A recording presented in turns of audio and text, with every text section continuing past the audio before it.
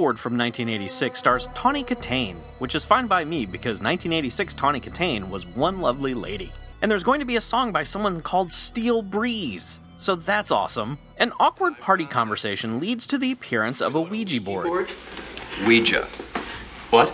It's pronounced Ouija, not Ouija. It comes from the French and German words for yes, oui and ja, Ouija. Oh, sorry, Ouija. This guy probably says GIF too. I don't care what you call it, dude. It's just like a game, like checkers or chess. For your information, dude, the Ouija board has been around since recorded history.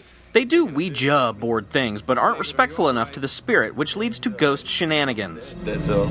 Shut up, Jim! David, are you all right? It's really racing. Yeah, maybe he's late. The last flight back to Limbo.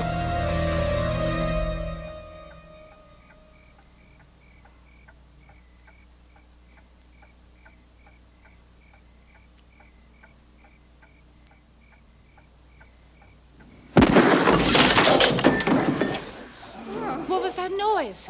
Sounded like a gunshot. Excuse me, folks. Pardon me. Oh man, multiple sadness. Who owns the Red Cobra? I do. Why? Your tire's history, bud. The next day, Tawny Katane tries using the board herself, which is just what an evil spirit named Malfeeder was hoping she would do. Jesus Christ, don't ever sneak up on me again. Fuck! Shit! Fuck. It begins to terrorize her in order to make her weak enough for full-blown demonic possession, while also attempting to murder those around her. I was irritated a bit with Witchboard when it started, and seriously, what was up with eyeglasses in the 1980s? The characters seemed vague and the story was nonsense, but as it progressed, it won me over. I appreciate the low-budget nature of the film, as there's mostly no supernatural special effects of any kind going on, just practical, real-world object manipulation. The characters end up strong as well. The two male leads were once friends, but Tawny Katane came between them, as she does. So that has to be resolved, as well as the whole ghost possession thing going on. I enjoyed that they visited Wonder Woman's witchcraft shop for supplies. I like that the always charming Arabella McGee from Murphy's Law shows up as a punk rock psychic. I appreciate that once possessed, the demon knows what he's got and glams up Tawny Katane because he wants to look fabulous. You just have to let go and have fun with this one. And as I hoped, the end credit song by Steel Breeze rules. You're the boy on. Now in time.